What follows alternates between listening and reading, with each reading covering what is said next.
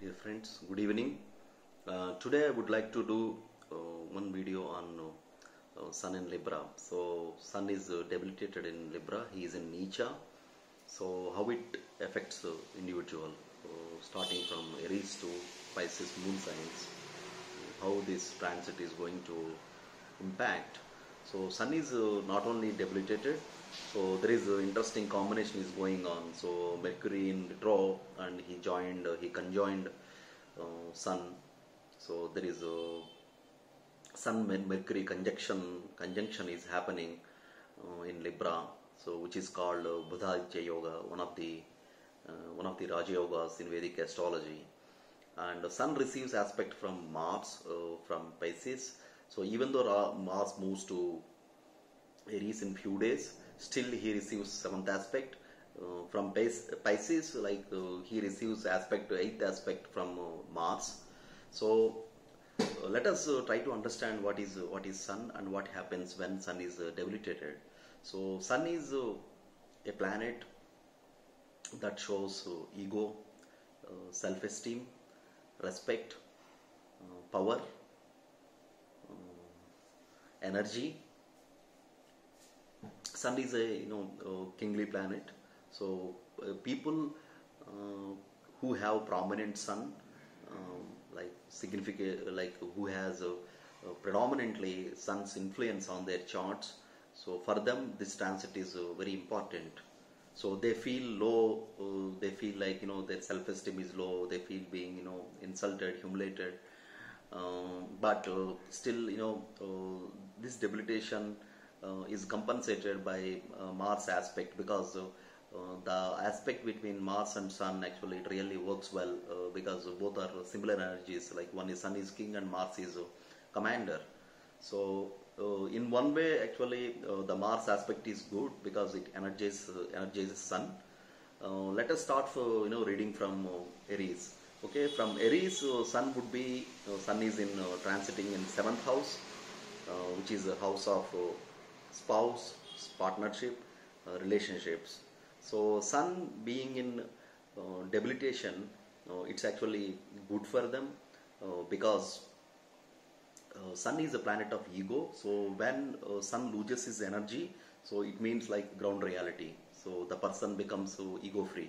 So it is good with respect to relationships, but anyhow, the Sun in seventh house, he always creates turbulence in relationships. So they need to be careful. They don't argue. They don't go for heated up arguments at this point of time when Sun is transiting their seventh house from their moon sign for Aries people. For Taurus, this transit is auspicious, because the Sun does extremely well in 3, 6 and 11 houses. So for Taurus, the Sun would be in 6th house along with Mercury.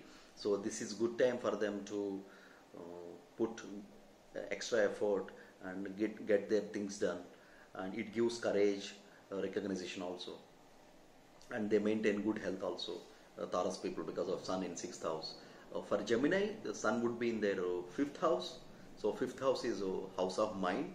So these people also, they feel low self-esteem, lack of motivation, lack of courage.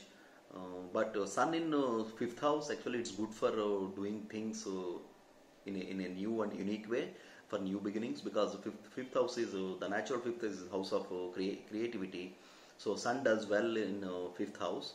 So they have to channel this energy in a right direction, and they need to be very soft when they deal with their children, because 5th house is house of children also. And for Cancer, Sun would be in their 4th house. So 4th house is home, happiness, mother, vehicles. So these are the areas that they need to focus on. So they need to keep it tab on their mother's health. They should not get into heated up arguments with mother or motherly people. And also they need to be careful when it comes to dealing with vehicles and driving. And for Leo, because Leo is a sign lord, so he is in 3rd house. So Sun in 3rd house, as I mentioned, it does well. But because he is debilitated, So they feel lack of courage, motivation, and this is time for them to motivate themselves and go ahead with right efforts to get the things done. And for Virgo, sun is transiting their second house. So second house is a house of self-expression and their bank balance, finances, investments, speech. So they may get harsh during this time because sun is a fiery planet, and also they hardly could save their money. Their expenses go high this point of time, and they may not be. They feel lack of peace at home because of some arguments or whatever it is. So for Libra, sun is transiting their sign, moon sign. So sun is a kind of a burning planet, so they feel like exhausted because the sun is debilitated in their sign. So they also feel lack of self-esteem, motivation, so they need to motivate themselves. But they receive aspect from Mars, so this is a good time for them to resolve any issues in the relationships. For Scorpio, sun would be in their 12th house. So usually sun doesn't do well in 12th house because sun is a planet for power, energy. So they have to take care of their health. That is one thing.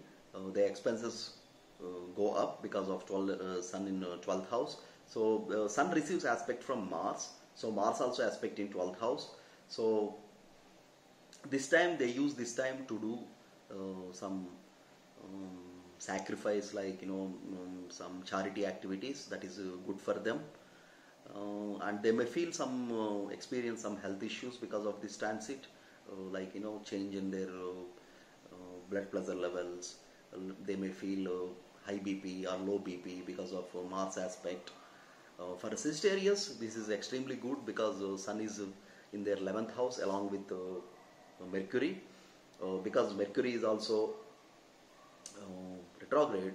So two malefics in 11th house actually is good for them.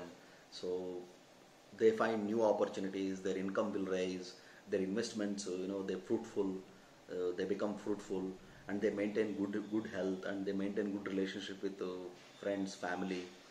For Capricorn, sun would be in their 10th house. So 10th house is a house of career, fame, job, and father's resources. So usually sun does well in 10th house, and also it receives aspect from Mars. So for Capricorn people, this is a good time. If you are looking for change, you can start giving interviews and go ahead with the change. For Aquarius, sun would be in their 9th house. So 9th house is house of father, higher learning, guru, spiritual side of life, father. So these are the areas that would be in limelight. So wherever sun is there, actually it brightens that house. So they see those areas actually kind of flourishing. For Pisces, the sun would be in the 8th house. So which is a kind of it may create some mental problems or headache, or they may not keep good health, good sleep. They feel lack of good sleep. So this also the sun receives aspect from Mars. Okay, so this is the time they need to take care of their diet and health, and also they have Mercury in 8th house. Usually Mercury in 8th house does well, so it's a supporting energy. So this is my analysis about sun debilitation. If you like my video, please click on like button and also subscribe to my video. Thank you.